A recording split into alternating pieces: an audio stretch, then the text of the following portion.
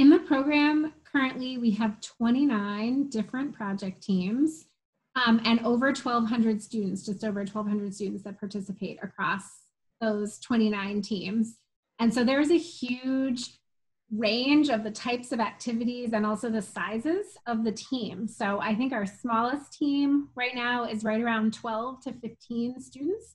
And the biggest team is right around 100. It was just below, just over 100 students over the last year. And I tend to kind of, bin those teams into sort of 3 different categories. And the first one is our engineering, design, and build teams.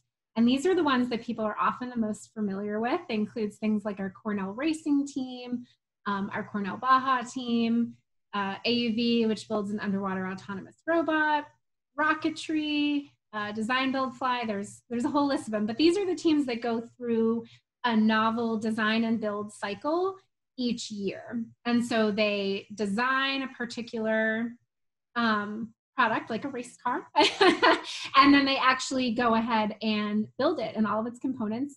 And more often than not, these teams are testing or validating their design and build by participating in a national or international competition at the end of that cycle. Not always, but most of those teams, that is what they're doing. And this is particularly interesting to me for a couple of reasons, but I think the primary one is that it really does mimic the industry experience that a lot of our students might go to, after their time here at Cornell, because they're given a particular challenge, but they're also given parameters that they have to stay within while they try and find the most novel or the most innovative solution to that challenge. So sticking with Cornell Racing as an example, they have many, many pages of specifications that they have to stick to while they are designing and building that race car. So it's being as creative and as innovative as possible within the constraints, that particular competition puts in place. So it's a very cool real world kind of experience. And they have something that flies or drives or swims at the end of that cycle. The second category that I tend to think of is what I call our social impact teams. And these are teams that work directly with a community partner, either local or global. Many of these teams are sustainability focused, and they work with partners on campus in the local Ithaca community, but they also work more broadly with partners across the country, and several of them even internationally. And these are typically in 1 to 2 year cycles. And so they are solving some particular problem for their community partner. And they're doing sort of, needs finding and then a design and development or prototyping process within either a 1 or 2 year cycle. And this is really cool because usually at the end of that cycle, there is some deliverable that is given to that community partner, either something that is built or something that they actually go and install and implement. If that's an app, if it's an irrigation system, if it's a bridge in some cases, but they're working directly with a partner. I tend to think of those as sort of client relationships, but with a partner who has a particular problem that needs to be solved. And then the third category is our computer science and data science teams.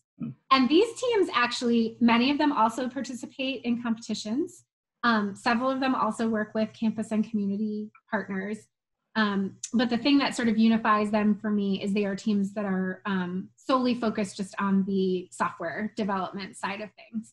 So most of the other teams that I mentioned actually have software and programming sub-teams on them, but the computer science and data science teams are exclusively focused in that area.